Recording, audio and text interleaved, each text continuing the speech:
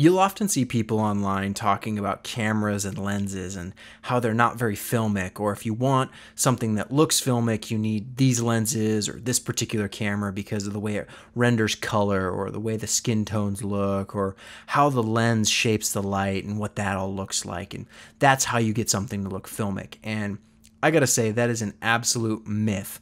When you look at all the films that have been made over the years, and almost all of them, I think we'd say look filmic. If we're talking about Hollywood movies, we're talking about different cameras, different formats, whether it's film, whether it's Super 16, Super 35, digital, Super 35, stuff that's been shot full frame, VistaVision, all these different cameras, all these different formats, and then all the different lenses that have been used in Hollywood on feature films.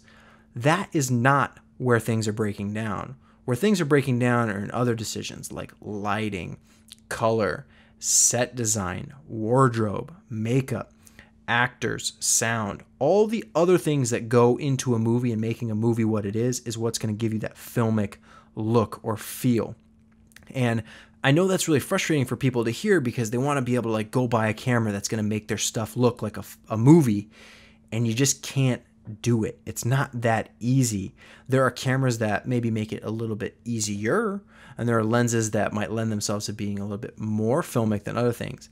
But anytime you hear someone say, oh, you got to shoot with this lens, or you got to shoot with this camera to make your stuff look filmic, turn and run away because they don't know what they're talking about. If you take something that's well shot, well lit, well directed, well edited, well acted, well designed, all the other things, if you take all those and you take it with something that was shot on, $1,000 camera or a $2,000 camera with lenses, like a $500 lens or a $1,000 lens, you can make it look filmic. And unless people know what you shot it on, they're likely not going to think twice about whether it looks filmic or not. There's just something that's going to resonate internally with them. It's a subtle, more subconscious feeling. And it's not at the forefront of people's minds where they're going to say, oh, I know exactly what this was shot on. I can tell by the way that image looks that this was shot on this camera with these lenses and this particular setup. There's no way. No one can do that. You might be able to take a good guess as to what they shot it with, but there's no way you could pinpoint exactly what was shot with what. That's why half the time people online are asking hey, what was this movie shot with? What lenses did they use?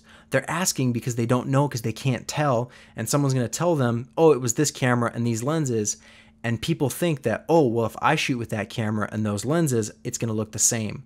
And they're ignoring all the 95% of the other stuff that went into that film making that movie what it was, and they're giving credit to the camera and the lens. So just don't do that. Stay away from any kind of thinking like that. You pick the camera that makes the most sense in terms of price. Buy something that you can afford, rent something if you really want it. Same thing with lenses. Buy what you can afford, rent what you can't, and make something awesome and put that money into stuff like actors, locations, lighting, audio, all the other things that you need to actually make something filmic.